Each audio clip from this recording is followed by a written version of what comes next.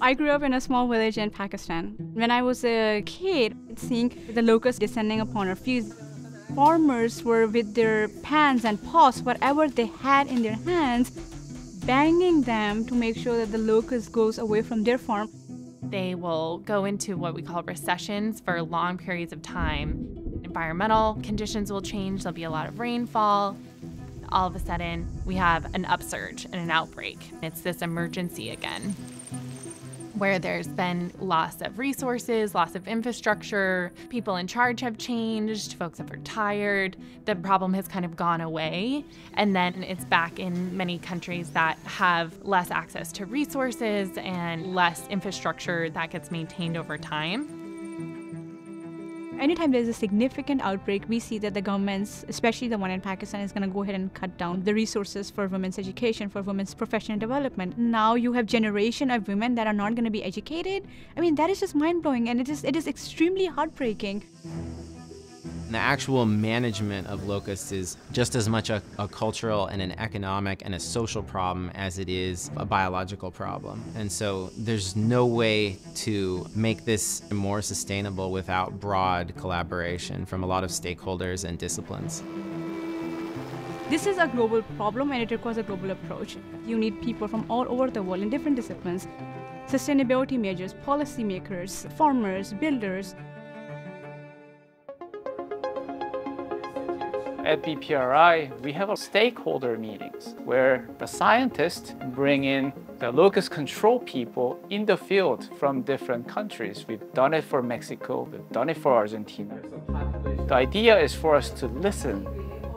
I joined the Global Locust Initiative Lab at Arizona State University, primarily interested in understanding how I can use my knowledge of biochemistry and apply it to curbing locust outbreaks. When it comes to data, our main goal is really to engage key actors from locust management and research to forge sustainable solutions and partnerships around the globe. Our online platform that we call HopperLink, we have 200 members from over 40 different countries.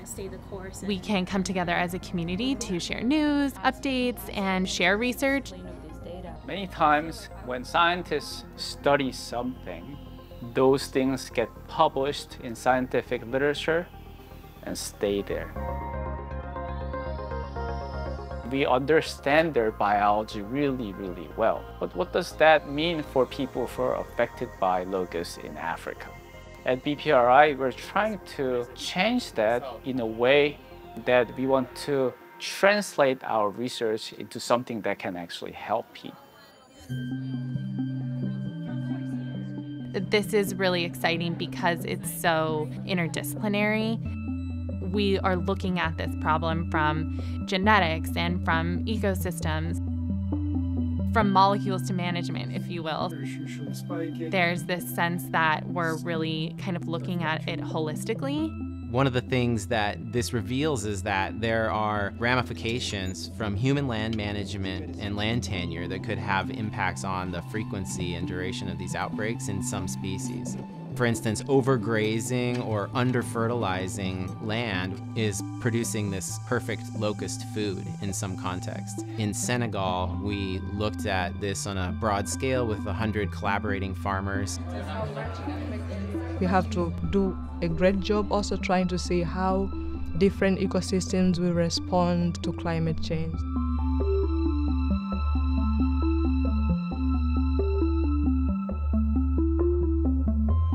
We have to work together to solve this challenge, to understand their biology, to understand how we can sustainably manage them. And it's inspiring to talk to people in all these different cultures, different languages all over the world and hear their story, hear their interactions of locusts, how it impacted them growing up, why they're interested in studying them.